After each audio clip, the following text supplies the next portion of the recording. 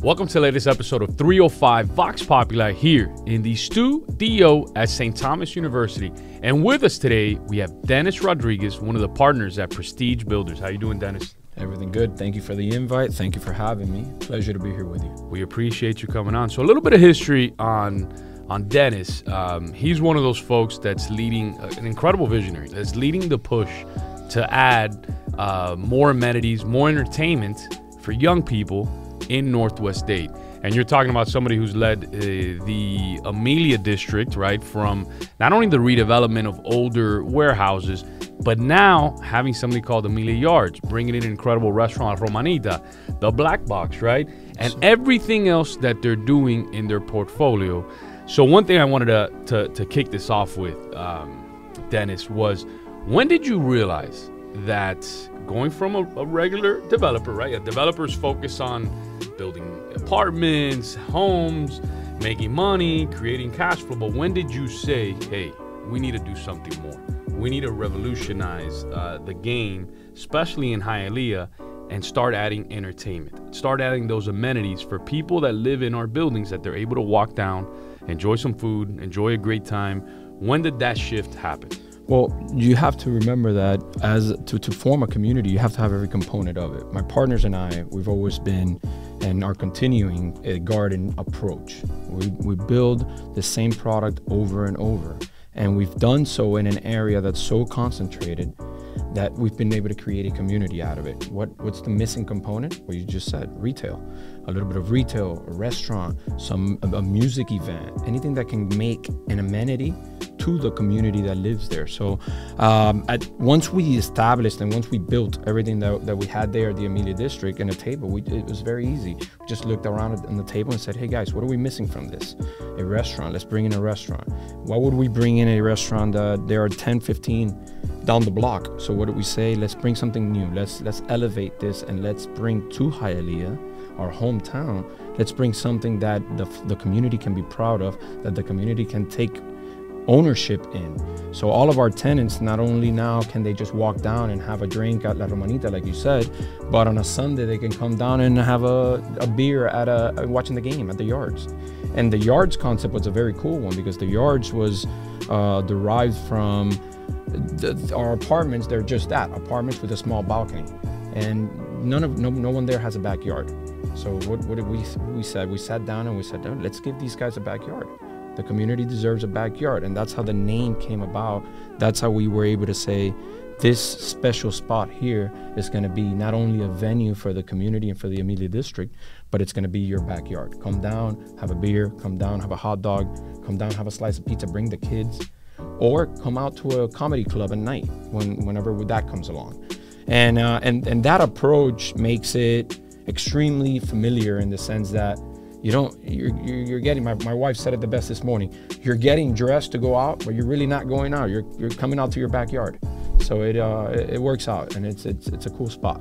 So for folks that don't know where this area is, it's in Hialeah on Red Road. So right now, if you go to Red Road in Hialeah and you're coming off the Grand, you're coming off the Palmetto on the north side, and you're traveling south on 57th, on the left-hand side, you're gonna see a humongous mural in honor of Amelia Earhart. With her plane there, and it looks amazing. So I know you chose the Amelia name because it's connected, the apartments are connected to Amelia Earhart Park, which is one of the largest parks in Northwest Dade.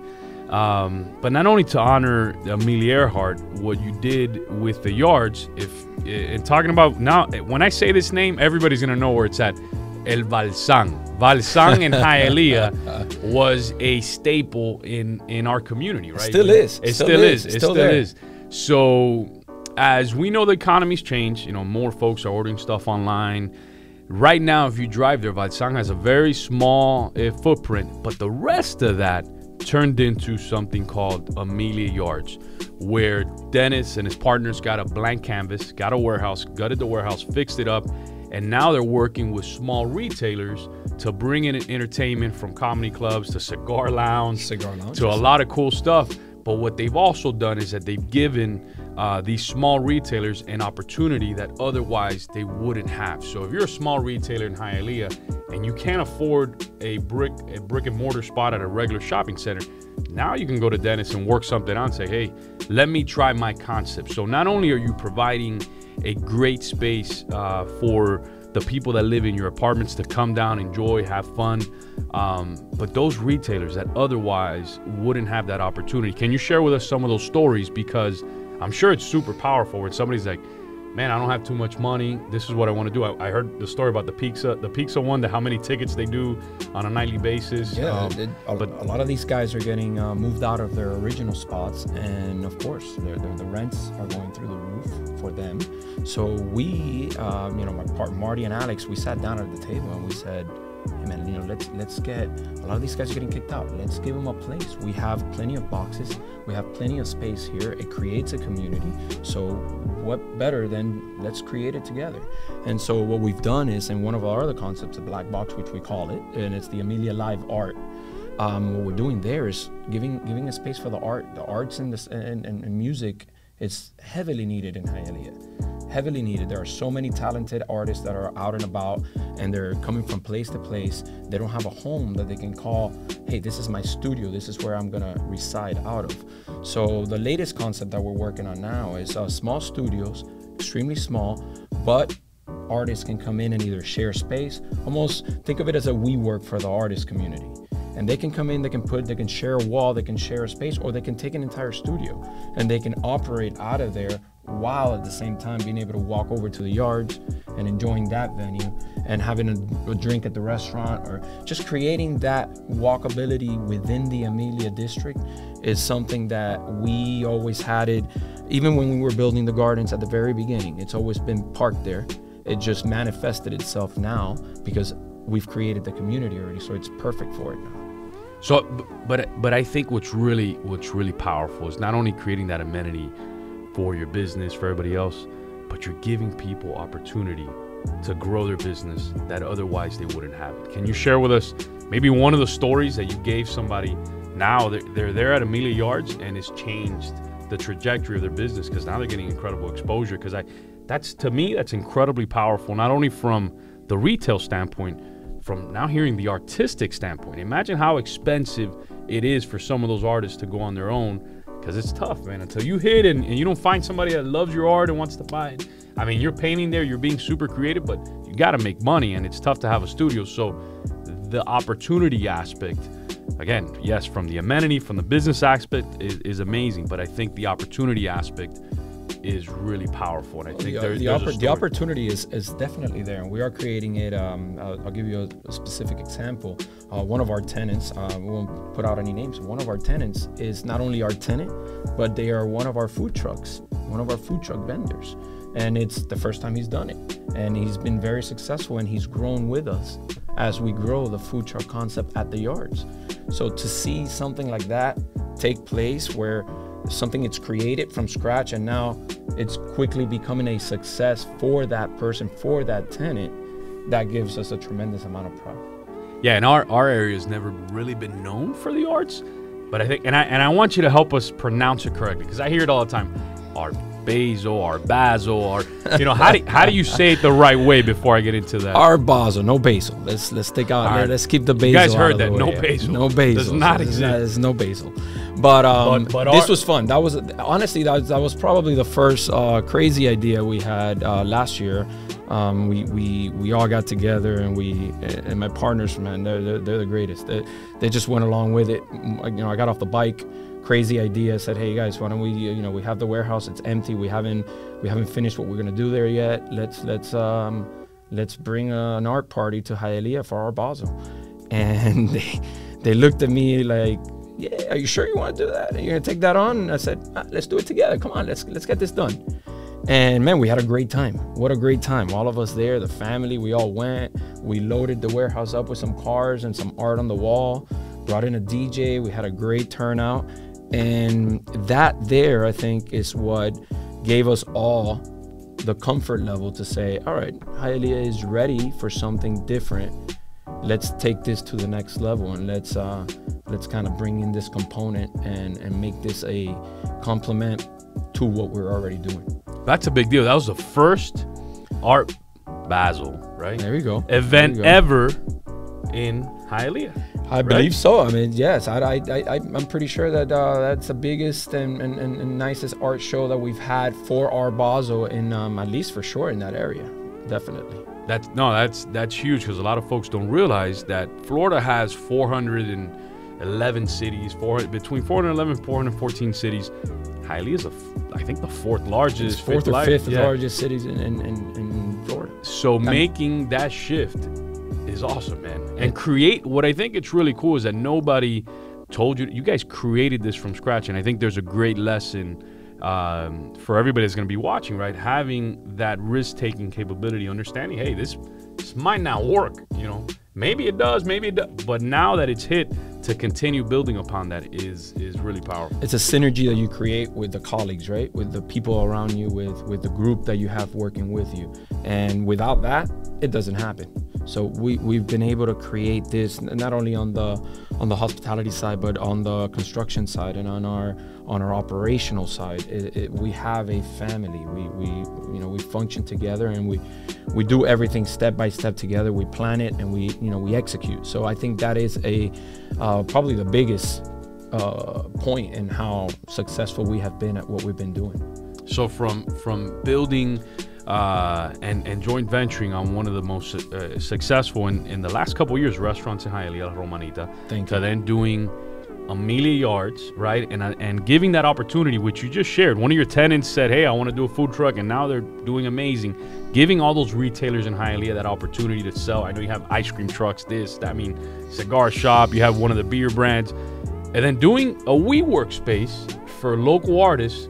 What's next, man? Because I'm pumped. I mean, what's coming up next? What's the next big thing that you guys are working on? Well, we are a fan of let's finish what we have before we move on to the next. There's still a lot of work going on. There's still things that we're changing and things that we're moving around, especially with the yards. The restaurant is doing great. It is amazing. With the restaurant, we wanted to build a place that we can all go to. Why go elsewhere if we can build something that we would also enjoy and go to? And honestly, it's almost become a second office, if not the first office. It's true. All of our meetings, that's just where we congregate. And it's been fun. It's been a fun ride. It's going to be a year now. Our anniversary is coming up from the restaurant, and it's been it's a very cool ride. It's been great. The next one, we don't know yet. There's definitely some things brewing, but Salvation Army, man. That's all right. That's coming, and it's coming in a very interesting way. Good. It'll be very good for the community. Good. I think it's going to make a lot of people happy, and it's going to let that American dream. It's going to get some traction. Good. And you guys will hear about that very soon. We'll get back on that and explain on what's going on there. It'll be fun, but we are definitely building there some nice townhomes. And you have a name for that already. Amelia Town Center. Amelia Town Center. It'll be townhomes. It'll be mixed. There'll be retail on there as well. It's a 5,000 square foot retail center with apartments on top. It'll have 12 lofts on the top, and then 100 townhomes, 2-bedroom townhomes that are going to be gated community. That's awesome. So D, something that we do that's a little different in a lot of podcasts. You got some questions. I know our dean there has some questions. Students have some questions. Everybody here has some different stuff for you. I actually do have a question as a resident from Hialeah, and I think it's beautiful that you're building this, because it's true. I mean, outside of Flanagan's, what else do we go? You know what I mean? Like east or west, right? Like that. Growing up, that was the thing, and then Miami Lakes Ale House came up, and then that became two options, right? However, you're stating that it's becoming the backyard, a place where you don't have to go far if you live in Hialeah, because it's true. We do find ourselves in other places. What is the effort, or is there an effort to make this Amelia District cool enough, amazing enough, marketable enough, where not only is it our backyard and we stay in our backyard, where people want to come over to our backyard? There is definitely an effort on that. We're working with different, the city of Hialeah itself. We're working with FDOT to beautify that street, get some lights going, get some accents going. We're doing this on a daily basis to do just that. It's not only the backyard for the folks that live around, but it also opens up the doors for different artists that want to do an event and they want to come by. For example, just last month we had Mario, who was on your show. Yep.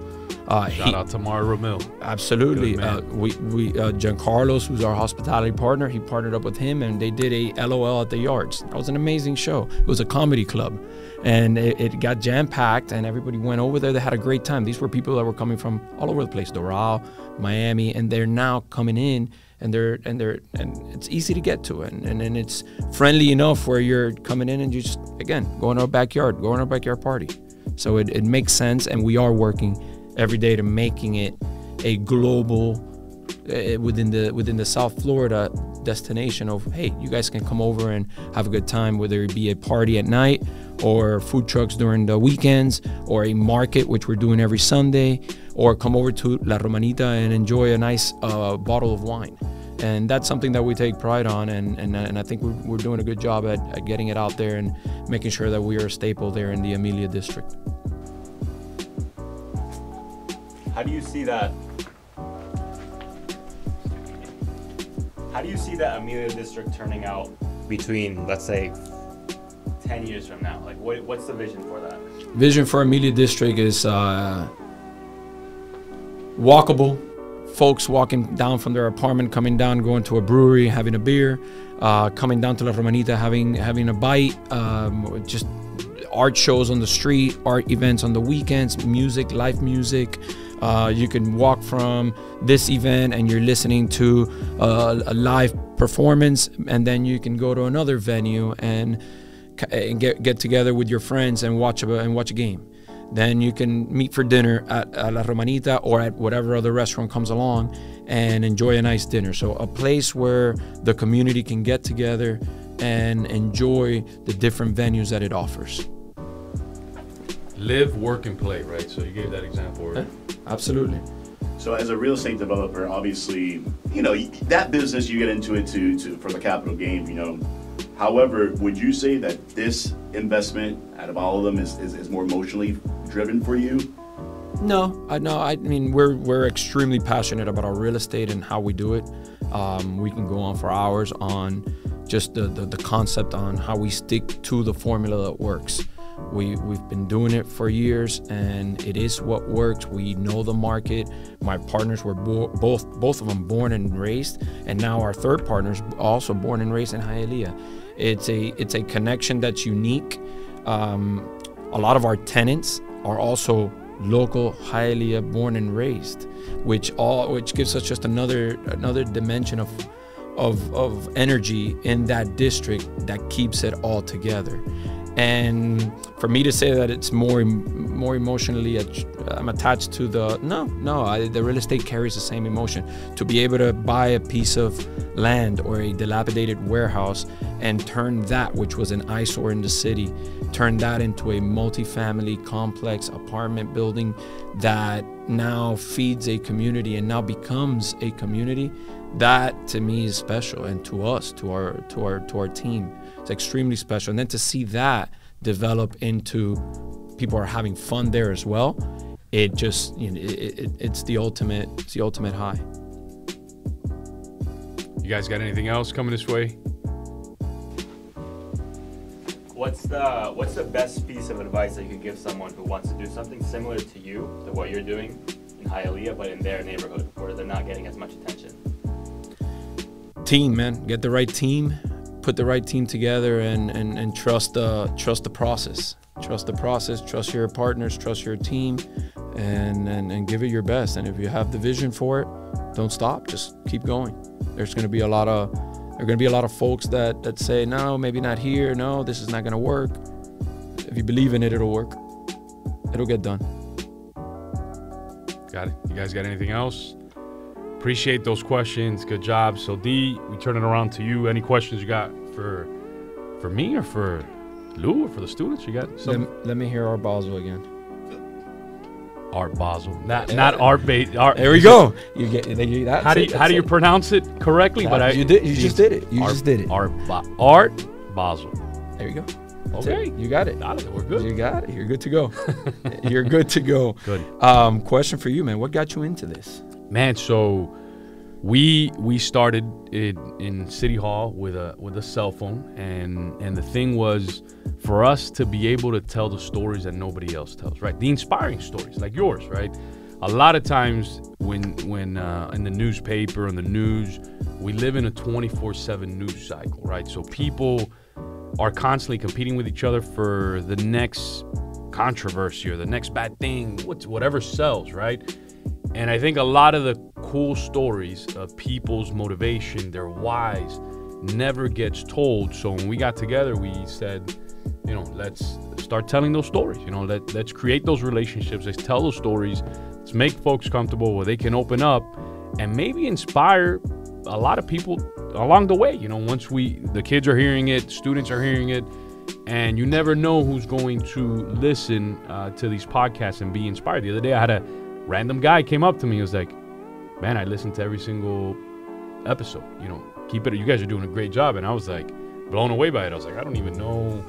Never met this guy. You know, so that was it, that to be able to tell people's stories. That, anything else you guys, yeah?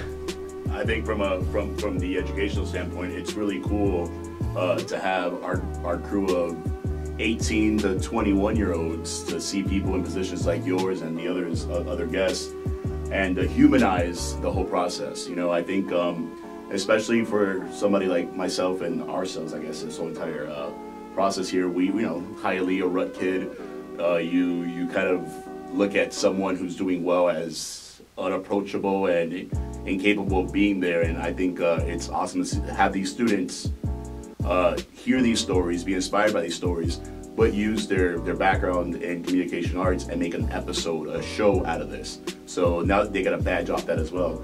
And what the beautiful thing that's brewing out of this is that a lot of these guests that are coming on naturally are offering internships to the students in their aspects of entertainment and media content. And I think it's just it's kind of like how your business module, you know, it's a gift that keeps on giving. It's you give one person an opportunity and then someone else catches on to that. The success of your restaurant gives people jobs. The success of those jobs makes families happy. Those families are happy. They go out to eat and they're going right back to the same place. Absolutely. You know what I mean? So I think it's as beautiful as that process that's taking place. And obviously having somebody like Manny drive it, and he's a former student of mine, and I put him at Matter Lakes now to run the show over there. Again, it's just the show that keeps. The process that keeps on giving. I think it's a beautiful thing to have everything start with humble guests like yourselves coming in here and speaking from the heart and the truth. And yeah, let's go out there and make some money, but let's make a change too. You know. Amazing. Thank you. I appreciate it. Spot on. You got anything else for us, or? Good. So being a Miami kid, a lot of folks don't know this. Dennis played basketball. He went to South Miami High, played basketball. You know who was on his team? Pitbull. Him and Pitbull played high school basketball together. So being that kid, and think about right to date, there's another Dennis Rodriguez at South Miami High playing basketball. What advice or words of motivation would you tell that kid for that future Dennis Rodriguez that might be inspired by hearing your story and following your footsteps? What are those words in closing? Some words of motivation, inspiration to that future you. Keep the focus on, man. Keep the focus. Find what drives you. Find what makes you passionate about what you're going to do, be it art, be it law, be it medicine, be it whatever it is. Stick to the plan. Stay focused. Doesn't mean you can't alter the plan one way or another, but stick to your common drive. Don't change it because somebody needs you to change it. Don't change it because you think it's going to be wrong. Stick to it. Stick to the plan. Stay focused. Keep negativity out of the way. Keep all toxic items out of the way. The most you can keep out of the way, the better it is. Stay positive. Surround yourself by positive people and people that are going to help you excel, not people that are going to keep you tied up. And that's that. I mean, if you do that, I think you're in good shape. I think you're in good shape. And there you have it. Dennis Rodriguez a visionary who's changing the game in Hialeah. Tune in next Wednesday on YouTube, Facebook, Instagram, and Twitter.